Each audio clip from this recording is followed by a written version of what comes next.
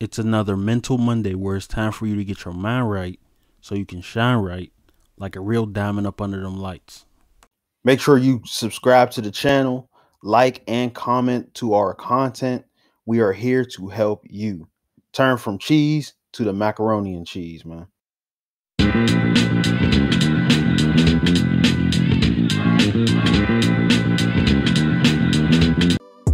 Yeah. So check this out.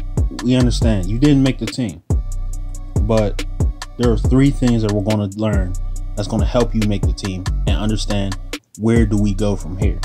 So we understand you didn't make the team. Just because you didn't make the team, you have to understand that this doesn't judge you as a hooper. That's my first point. Just because you didn't make the team doesn't mean you're trash, honestly. You may not just fit what the coach wants to do with the team. Sometimes teams are directed around shooting, and if you're not a great shooter, you're probably not going to make that team. So you just need to find a team that values your skill set. Also, you got to know that you're nice. You're nice, and you must believe it first before it be a reality. You can't go in there thinking you're trash. Then you'll play like trash. So keep that in mind.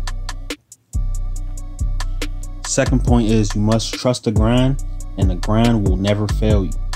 You know if you're putting that work in or not. Like you can lie to everybody else, but you can't lie to the grind.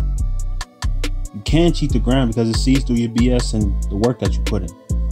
And it'll show that go within yourself. So if you're putting in that work for next year, you're putting in that work to make that team, it'll come out in your play next year. You might be just an overall more comfortable player at scoring. You might just be a better rebounder or a better passer because you put that work in. But if you don't put that work in, we'll never know if you're a good player or not, because you didn't trust the grind. And you gotta trust the grind. You gotta trust the grind. Third point is you gotta stay hungry and bounce back harder than ever. This is just a roadblock. It gives you a great opportunity to practice mental toughness, as we've stated before.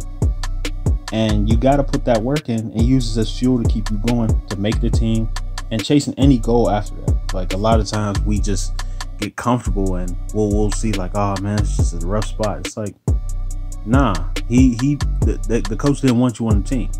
Like that's what it comes down to at the end of the day. So it's like, all right, I'm gonna prove to you that I'm nice. Just flat out, flat and simple.